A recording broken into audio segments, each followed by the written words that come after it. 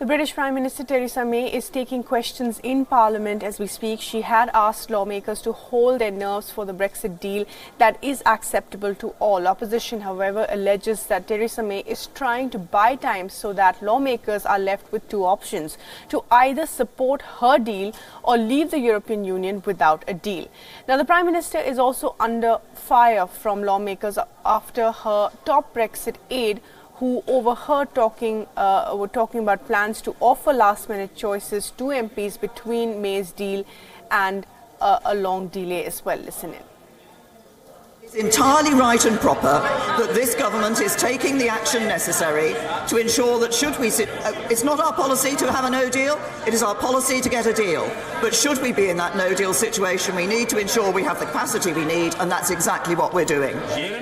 Mr. Speaker, Mariam is just 6 months old. She's beautiful. She was recently diagnosed with a devastating form of muscular dystrophy. Her brother had the same condition And Mandy Clark, my colleague, is now joining us live from London for the very latest on, of course, Theresa May's, she's still in the middle of that Brexit deal. And Mandy, what's happening in Parliament today? We believe that she's under fire again for, delaying, using this as possibly a delaying tactic. That's what the opposition is saying.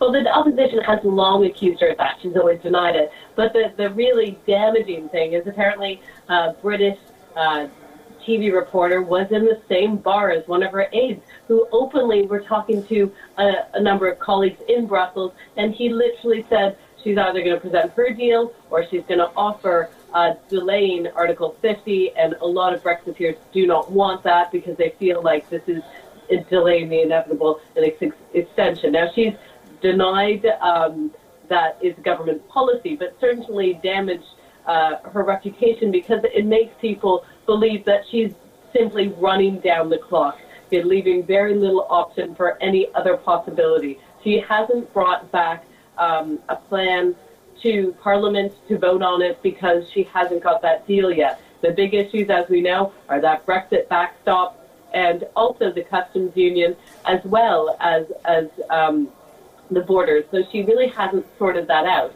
That's a big worry. And people believe that she's playing with the clock and not giving the public the right to decide.